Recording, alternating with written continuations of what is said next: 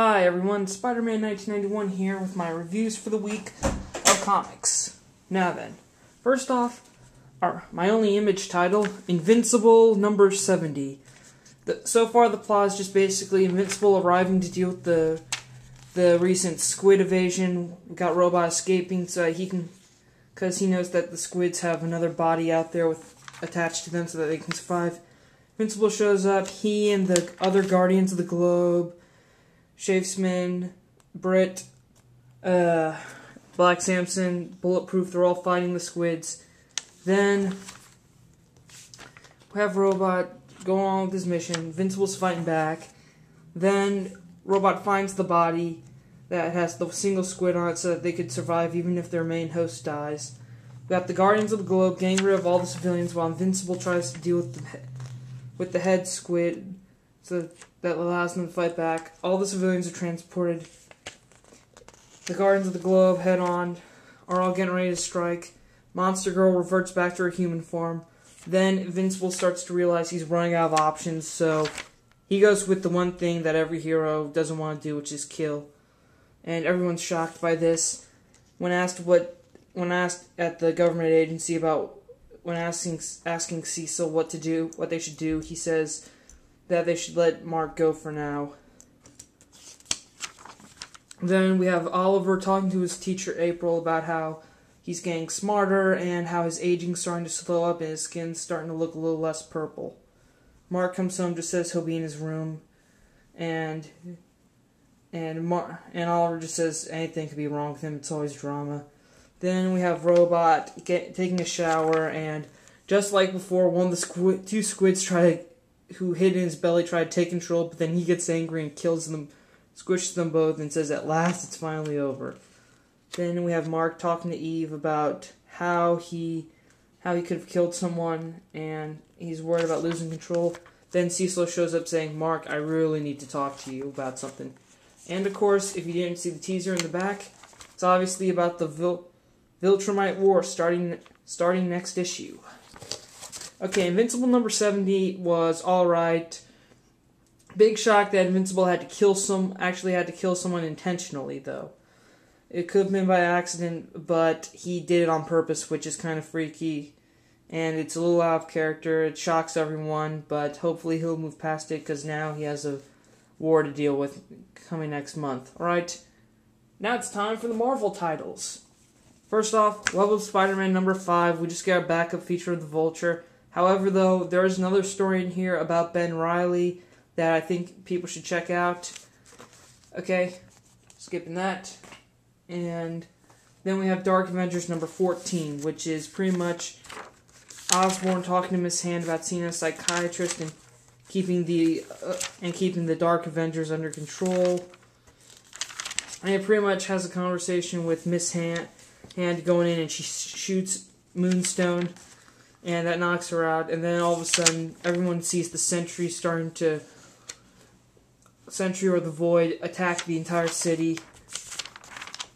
And then Osborn's trying to talk sense with the Void. Then we have the Avengers go off, and Osborn's trying to get him to calm down, saying that, if you still do this, anyone else can kill. That he can't kill you, but Reed Richards can, Tony Stark can, any one of those guys can kill you. Do you want that? And Sentry stops, and they make a deal, and they pretty much talk. He gets him to calm down, and then Osborn notices Robert's wife, Linda, and then he goes in late at night to talk to Bullseye about apparently assassinating Sentry's wife. Okay? Dark Avengers number 14 was pretty average. It was a little bit into a Siege tie-in about what's going on with the Sentry, though. Okay, next up, Amazing Spider-Man 621. Yay, finally. Alright, we got Mr. Neg. Alright, we got the Black Cat and Spider-Man team-up special, where they're going to break into Mr. Negative's office and steal the vat of Spidey's blood. And then we have Aunt May whose negative side has been exposed by Mr. Negative, kicking Harry Osborn out and sending her Riley nieces back to Boston. Then we have Carly Cooper getting traces of the devil's hand the potion that almost killed Spider-Man, so that she could, and she wants it scanned. Then we have Ray Cooper calling Carly to get them to meet somewhere about what they're going to do with their money. Then back to Black Cat and Spidey breaking in. Black Cat manages to open up the door, but leaves Spider-Man in there so that she can get the blood vial. Then Harry Osborn shows up on Mary Jane's doorstep for a place to live. Then Spidey's kicking ass, saying that he's happy that he can cut loose for once because these guys can't really die. And then Mr. Negative shows up, and he's figured out how his powers work by a negative charge. And then Mr. Negative knocks Spidey out the window. Then we have Carly Cooper talking to her father. She closes the storage unit, and she releases the devil's breath poison, thinking that while she's wearing a gas mask, thinking that if he really is her father, then he would die. But if he isn't, and possibly an actor, then he would still live. And then Ray freaks out and attacks Carly trying to get the gas mask, but then she says that it's really knockout gas, and she has her answer. And so she calls in Captain Watanabe and tells her that she has another dirty cop. And then Black Cat sneaks in, takes the vial, while Mr. Negative is out there trying to find Spider-Man, but he can't. And then Spidey meets up with Black Cat to get his blood back. Then we have a fight between Jay and May, and then Mary Jane wakes up the next day and finds Harry cooking breakfast for her, which could be a beautiful roommate relationship.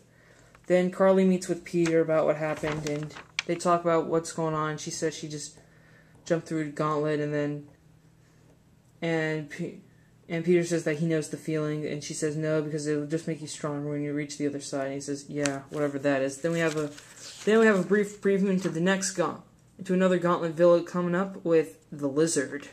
Ooh. Alright. Amazing Spider-Man 621. If you're a fan of the Mr. Negative character, then if you're a fan of Black Cat or Mr. Negative, then I'd recommend picking it up. It was an okay issue. I mean, it was slightly better than the last stuff I've been reading, but it was pretty good. It was pretty good for a one-issue story, alright? So that's pretty much all the Image and Marvel titles for the week. Stay tuned for my DC portion of the review, which is probably going to be longer. Later.